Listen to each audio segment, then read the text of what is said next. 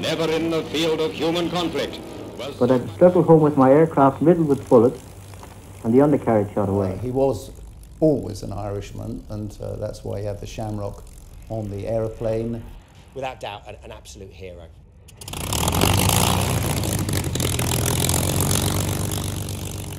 This story begins here in Dublin at the General Post Office, scene of the 1916 Easter Rising, and continues through to the Battle of Britain, where the son of an Irish rebel became the poster boy of the Royal Air Force. Brendan Paddy Finucane was among the top RAF fighter pilots during the Battle of Britain. His father Andy had been an IRA volunteer and had fought during the Easter Rising of 1916. When the family subsequently moved to England, Brendan signed up for the Royal Air Force. His nephew is a leading QC at the Old Bailey in London. He's named after his uncle and is the family custodian of his story. He was always an Irishman, and that's why he had the shamrock on the aeroplane, Queen Salute, and then also why his fitter wore shamrock on the back of his own overalls.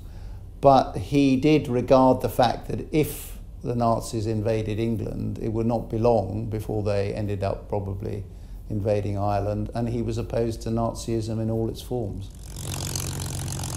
To mark the 75th anniversary of the Battle of Britain, the RAF's been working on a special aerial display involving one of the iconic aircraft from 1940 and its present-day equivalent.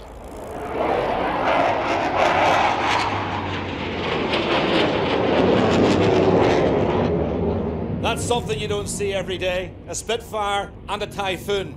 A few feet apart in flight, but 75 years apart historically. Clearly, it's a great thing to be able to do, but it's just such a privilege to be doing it in this 75th Battle of Britain celebratory year. You know, it's a big event for us.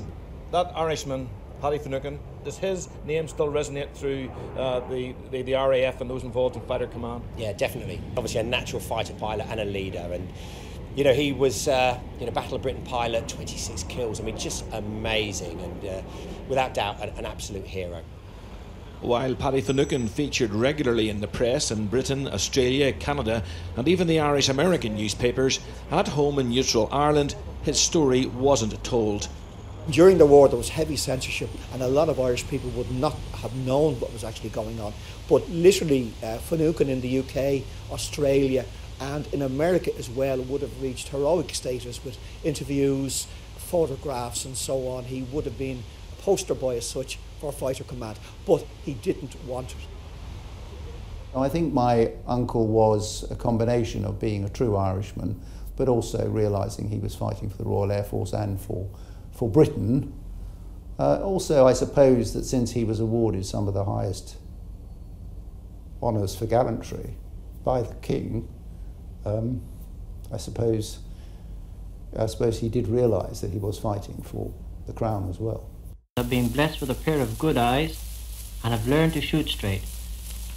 I've not been shot down, touch wood, and I've only been once badly shot up. I hope that doesn't sound too Irish.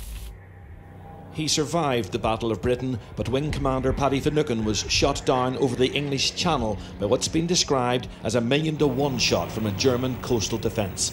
His body was never recovered. Mervyn Jess, BBC Newsline.